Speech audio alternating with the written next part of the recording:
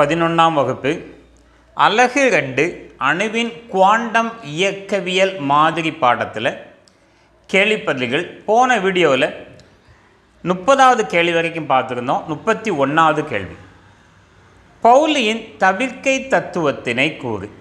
தத்துவத்தை பார்க்கலாமா? ஒரு அணுவில் உள்ள எந்த இரு எலக்ட்ரான்களுக்கும் அவற்றின் 4 குவாண்டம் எண்களின் மதிப்பின் தொகுப்பும் ஒன்றாக இருக்காது. ஒரு அணுவில் உள்ள 2 எலக்ட்ரான்களுக்கு 4 குவாண்டம் எண்களின் மதிப்பு ஒன்றாக இருக்காது. எடுத்துக்காட்டாக ஹீலியம் அணு எண் 2, எலக்ட்ரான் அமைப்பு 1s2. ஹீலியம் அணுவில் 2 எலக்ட்ரான்கள் உள்ளன. முதல் எலக்ட்ரானுக்கு நம்ம எல்லா மதிப்பையும் எழுதி பார்ப்போம். ஒரு பாக்ஸ் அமைப்பில் ஒரே ஒரு திசை நோக்கு பண்பை s ஆர்பிட்டால் ஆனது பெற்றிருக்கும். ஒரு எலக்ட்ரான் வலப்பக்கமாக சுழன்றால் தற்சுழற்சி மற்றொரு எலக்ட்ரான் இடப்பக்கமாக சுழல ஆரம்பிக்கும். இந்த முதல் எலக்ட்ரானுக்கு n மதிப்பு முதன்மை குவாண்டம் எண் 1, s ஆர்பிட்டாலுக்கு l மதிப்பு 0. l மதிப்பு 0 என்றாலே m மதிப்பு 0. முதல் எலக்ட்ரானுக்கு s மதிப்பு +1/2. ஒரு எலக்ட்ரான் தற்சுழற்சியாக 2 திசையில் சுழலாம். வலப்பக்கமாக சுழன்றால் ப்ளஸ் மதிப்பு. இரண்டாவது எலக்ட்ரானும் n மதிப்பு 1, s ஆர்பிட்டாலுக்கு l மதிப்பு 0. l மதிப்பு 0 என்றால் m மதிப்பு 0. இரண்டாவது எலக்ட்ரான் கடிகார முள் திசைக்கு எதிர் திசையில் சுழல்வதால் அது -12. ஒரு அணுவில் உள்ள 2 எலக்ட்ரானுக்கு n மதிப்பு, l மதிப்பு, m மதிப்பு ஆகியவை ஒரே மாதிரி இருந்தாலும் 4வது குவாண்டம் எண்ணான தற்சுழற்சி குவாண்டம் எண்ணில் அது மாறுபட்டு விடும். 32வது கேள்வி, ஆர்பிட்டால் வரையறு. 3px மற்றும் 4d x² - y² ஆர்பிட்டாலில் உள்ள எலக்ட்ரானுக்கு n மற்றும் l மதிப்புகளை கூறுக. ஆர்பிட்டால் என்றால் என்ன?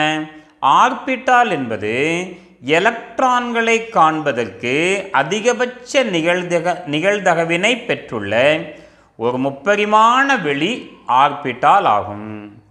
2 வகையான ஆர்பிட்டால் கொடுக்கப்பட்டுள்ளது. அதற்கு n மதிப்பு, l மதிப்பு கேட்டிருக்காங்க. கொடுக்கப்பட்ட ஆர்பிட்டால் 3px மற்றும் 4d x² - y². 3px என்றால் n மதிப்பு முதன்மை குவாண்டம் எண் 3, p ஆர்பிட்டாலோட l மதிப்பு 1. 4d x² - y²க்கு n மதிப்பு முதன்மை குவாண்டம் எண் 4, d ஆர்பிட்டாலுக்கு l மதிப்பு 2. இது 32வது கேள்வி. 33வது கேள்வி பார்க்கலாமா? காலத்தை சார்ந்து அமையாத ஸ்ரோடிங்கர் அலை சமன்பாட்டினை சுருக்கமாக விளக்குக. எளிதான பாயிண்டுகள் தான். எர்வின் ஸ்ரோடிங்கர் எலக்ட்ரானின் அலைப்பண்பினை ஒரு வகைக்கெழு சமன்பாட்டின் அடிப்படையில் குறிப்பிட்டார். காலத்தை பொறுத்து அமையாத ஸ்ரோடிங்கரின் அலை சமன்பாடு h gap shy equal E shy சமன்பாடு 1 எடுத்துக்கிட்டோம். இதில் உள்ள h கேப் என்பது ஹாமில்டோனியன் செயலி, சை என்பது அலைச்சார்பு. இது துகளின் நிலை அச்சுக்களின் சார்பாக வருவிக்கப்படுகிறது. ஹாமில்டோனியன் செயலியோட மதிப்பு என்ன?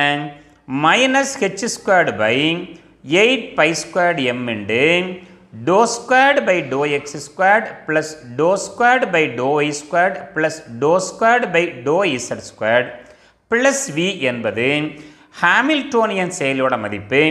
இந்த மதிப்பை சமன்பாட்டில் 1 ஹாமில்டோனியன் செயலிக்கு பதிலாக பிரதியிட -h²/8π²m ∂² அந்த சையால் பெருக்கணும். இந்த சையால் எல்லாத்தையும் பெருக்கி போட்டுறணும்.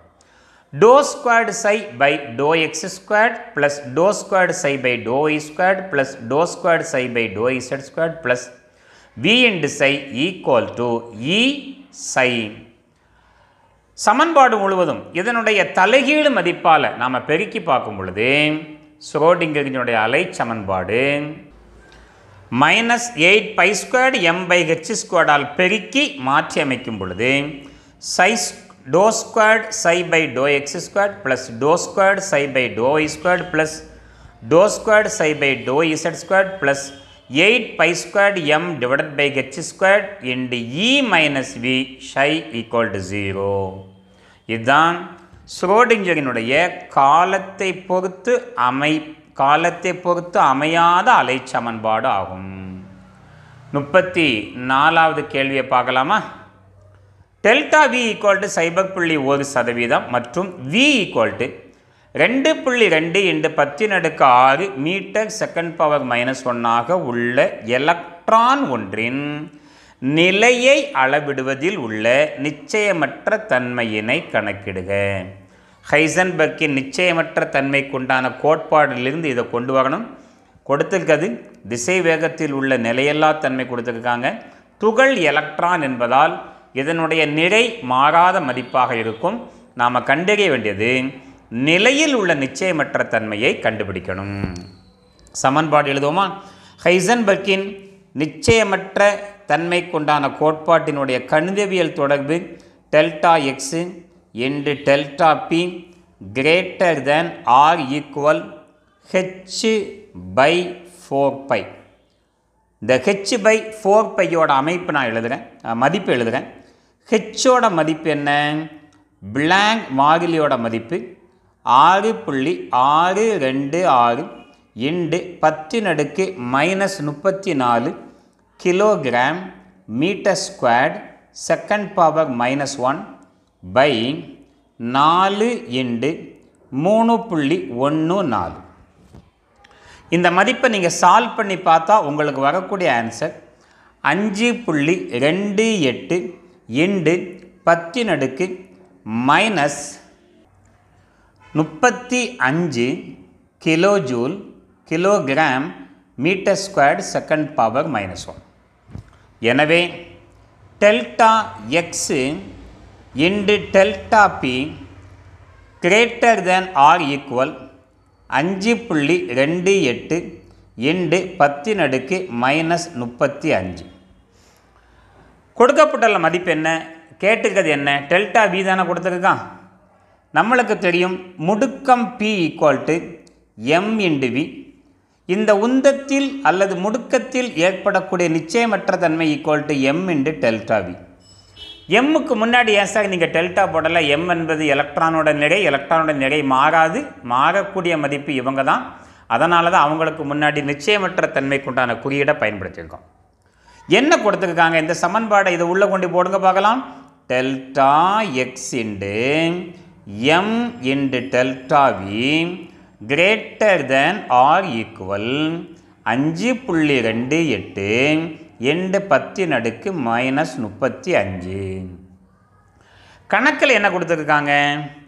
v equal to 0.1%. அதே நேரத்தில் இது வந்து delta v equal to 2.2 × 10⁻⁶ metre second power -1 கணக்கில் கொடுத்துருக்காங்க. இதிலிருந்து நாம் டெல்டா v முதல்ல கண்டுபிடிச்சிடலாமா? டெல்டா v ஈக்குவல் டு 0.1%னா 0.1 × 100 என்று vயோட மதிப்பு என்ன? 2.2 × 10⁻⁶.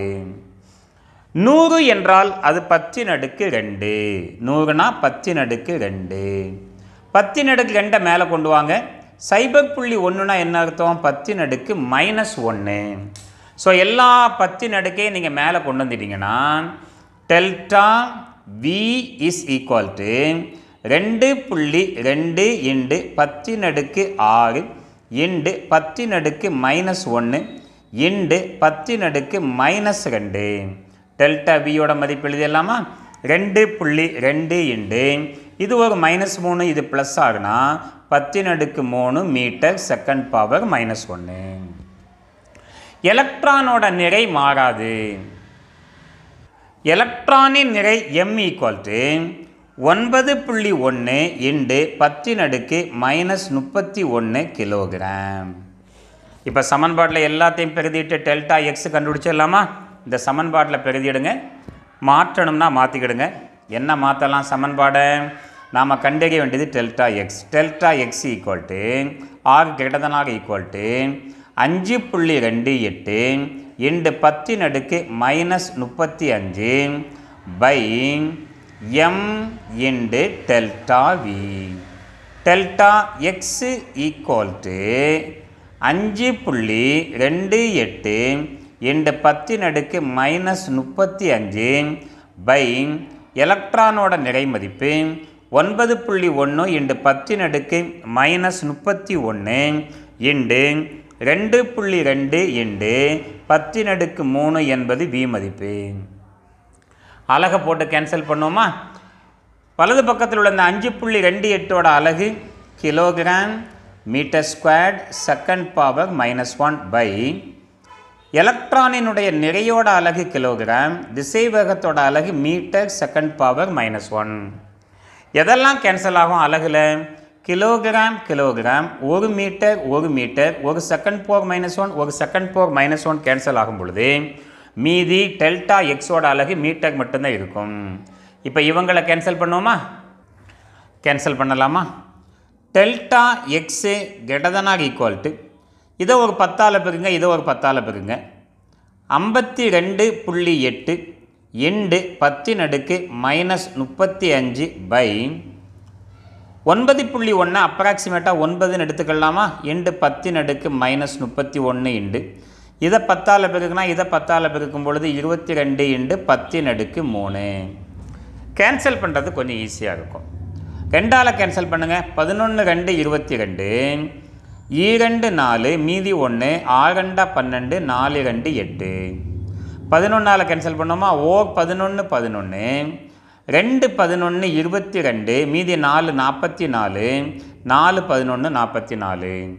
ஓரொம்பா ஒம்பா 0.18 18 மீதி ஒரு 6 60, ஐயொம்பா 45 ஆறொம்பா 54 மீதி 6 60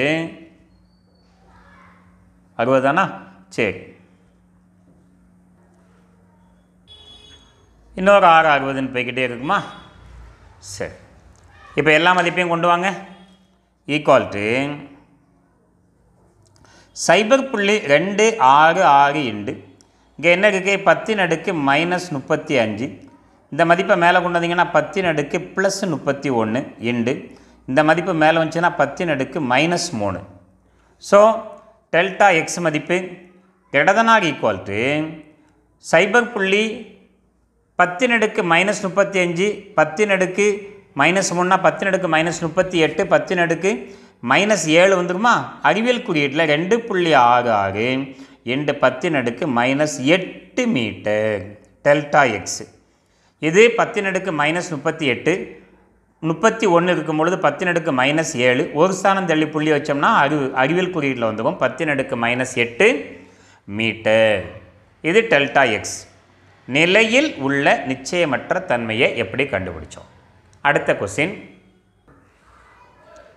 ஆக்சிஜன் அணுவில் உள்ள 8வது எலக்ட்ரான் மற்றும் குளோரின் அணுவில் உள்ள 15வது எலக்ட்ரான் ஆகியவற்றிற்கான 4 குவாண்டம் எண்களின் மதிப்புகளையும் தீர்மானிக்கவும். ஆக்சிஜன் அணு எண் 8, எலக்ட்ரான் அமைப்பு 1s2 2s2 2p4. எஸ் ஆர்பிட்டாலுக்கு ஒரே ஒரு திசை நோக்கு பண்பு உண்டு, 1s ஆர்பிட்டால். எஸ் ஆர்பிட்டாலுக்கு ஒரே ஒரு திசை நோக்கு பண்பு உண்டு, 2s ஆர்பிட்டால். பி ஆர்பிட்டாலுக்கு 3 வகையான திசை நோக்கு பண்புகள் உண்டு. அவை 2px 2py 2pz. எலக்ட்ரானை பூர்த்தி பண்ணலாமா? S ஆர்பிட்டாலில் 2 electron, 2s ஆர்பிட்டாலில் 2 electron, B ஆர்பிட்டாலில் உள்ள 4 எலக்ட்ரானை கூண்டு விதிப்படி நாம் முதல்ல ஃபில் பண்ணுவோம். 4 முடிஞ்சு 5 6 7 8வது எலக்ட்ரான் எங்கே இருக்குது? இந்த இருக்குது பார்த்தீங்களா? இதுதான் 8வது எலக்ட்ரான். இந்த 8வது எலக்ட்ரானுக்கு தான் 4 வகையான குவாண்டம் எண்ணை எழுத வேண்டும். 8வது எலக்ட்ரான் 2px ஆர்பிட்டாலில் தலைகீழாக உள்ளது. 8வது எலக்ட்ரான் 2px ஆர்பிட்டாலில் உள்ளது.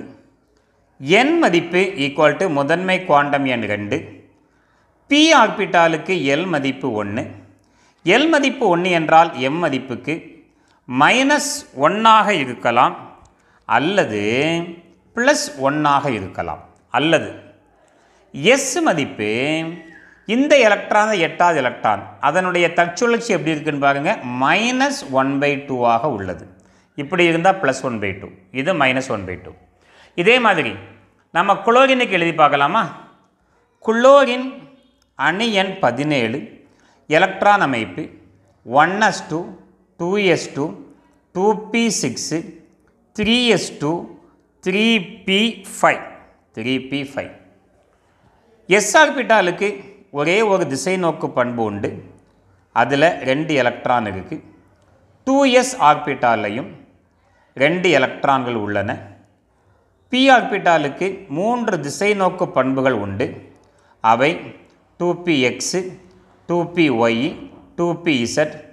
p ஆர்பிட்டாலில் 6 எலக்ட்ரான்கள் உள்ளன.